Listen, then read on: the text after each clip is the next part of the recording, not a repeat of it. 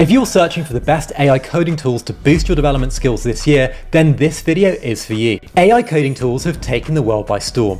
Just enter a little bit of information into a prompt box and then an AI will build out an entire website, web app, iOS app, Android app, or whatever it is you're trying to build in just a few hours, where previously it would have taken you years of learning how to code to get anywhere near. The problem is that with AI moving so quickly and with so many AI coding tools popping up almost every single week, it can be completely impossible to stay up to date and figure out which is the best one for you and your specific needs. Luckily, over the last couple of months, I've been diving into every single AI coding tool out there, as well as all of the different and new AI coding models. And in this video, I've broken each of them down, looking at things like price, ease to start, and most importantly, the actual output at the end. Make sure you stick around to the end of today's video to find out what I use and what I've been building, and hit that subscribe button before we jump into the first tool on our list, which is Cursor AI. Okay, so spoiler alert, Cursor is one of my favorites.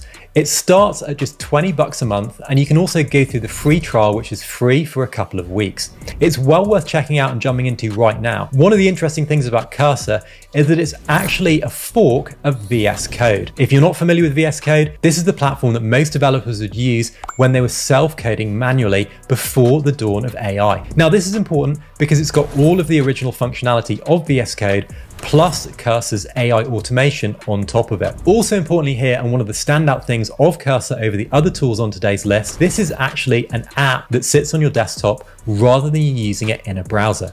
This allows it to be slightly more powerful, and in my experience, it allows for a little bit more customization and ease of use. Now, to get started with Cursor, you just head over to their website, sign up to the trial, download their platform for Mac or Windows, and then you can jump straight in. You can select any of a number of different models, including some of the best ones like Sonnet 3.7, Gemini 2.5 Pro, and the latest from OpenAI. And you can also set up some customizations here as well, such as giving Cursor some constraints over the languages you want to use. Then it really is as simple as creating a new folder and then prompting Cursor's agent on what you want to build, whether that's a landing page, a more complex app, or even an iOS app if you want. You then need to work through this conversationally and get it to pick up any bugs that you can then just copy and paste back into Cursor and get it to solve them like a junior developer. Now, in my experience of using Cursor, it's a little bit more challenging to get started with if you don't have any coding background. Remember, I can actually do a little bit of coding, although I wouldn't say I'm a proper coding developer, but I know some of the basics and I can figure my way around a lot of the common languages like Next.js, Ruby, bunch of others as well. If you have got some familiarity, it's pretty amazing because it's going to save you a lot of time. If you're right at the beginning of your coding journey, some of the others which are browser based on this list are going to have a little bit of a lower learning curve and allow you to get started a little bit more quickly. One of the other drawbacks is you do have to use some of the command line interfaces if you want to test your product. So you need to host things locally, which lots of developers will be familiar with. But if you're just starting off, this might be quite daunting and you might just want a solution that shows you what you're building immediately, like Claude 3.7 can do on the main Claude website. That being said, it's pretty cost effective, it's pretty great, and I've built a ton of stuff with it in just the last few weeks alone. Next up, we've got Google's Firebase Studio, which caters to advanced programmers with a robust set of features that streamline the development process. It uses AI agents to allow users to transition from browser access to application development in minutes.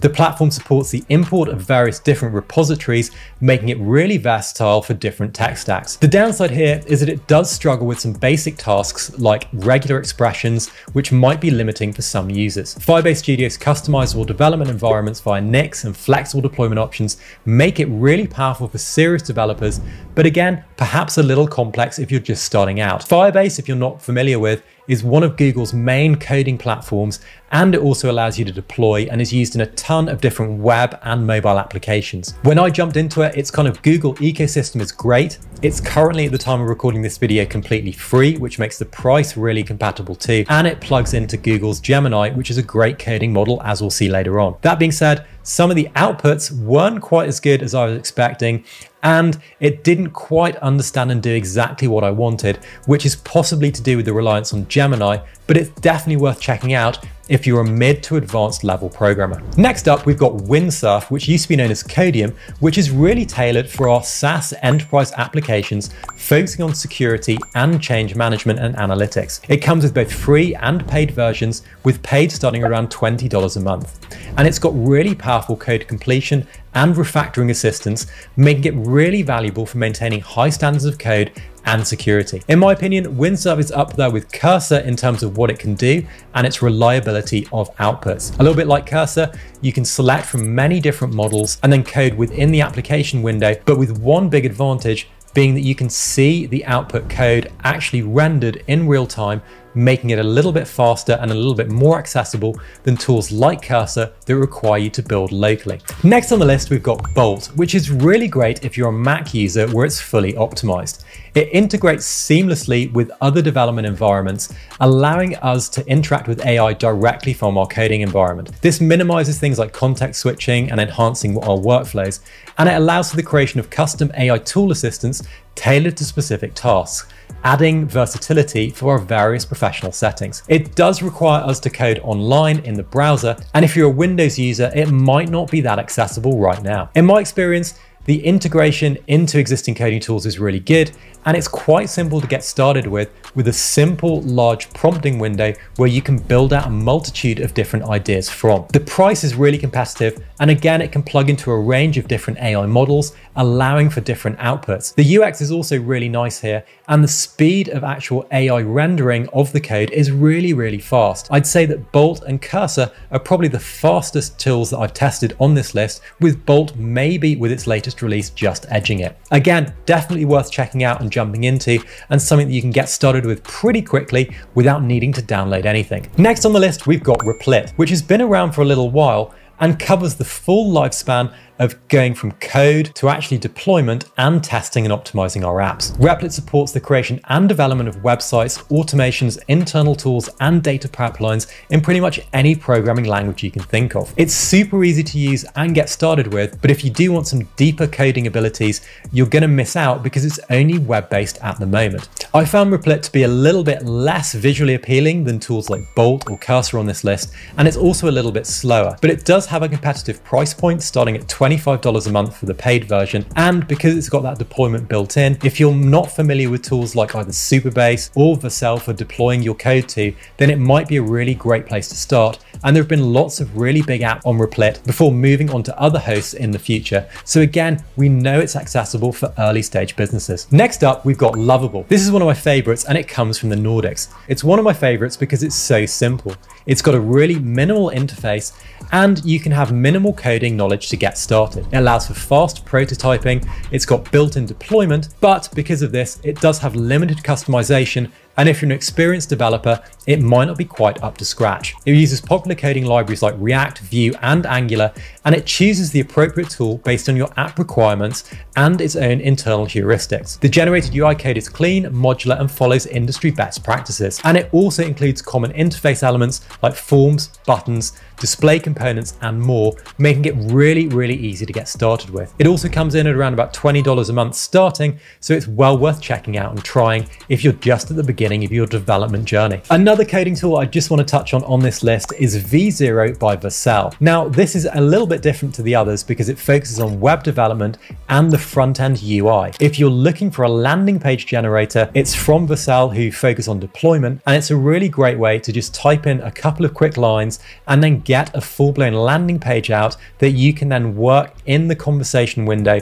to actually optimize around what you want. It's a really fun way to get started, and it's also got a library of UI components that you can potentially pull into your bigger coding tool like a Windsurf or a Cursor and use that. It's pretty accessible to get started with, and it's cheap, and it's really worth checking out. The final tool I want to touch on before we get into the large language models is GitHub's Copilot. So if you're an existing developer and you're working in GitHub, you've probably seen this and probably already use it. It can plug into your existing IDE and will offer suggestions in the code. In my opinion, it's good, But to be honest, if you're moving completely to AI or you're a solopreneur, some of the other coding tools on this list are way better because they're built AI first rather than just kind of helping with suggestions on your existing code. If you are working on much more complex problems, it's still a great co-pilot to have because it will help you think outside of your existing comfort zone and challenge you. And especially if you're a junior developer, it's a little bit like having a slightly more senior developer right next to you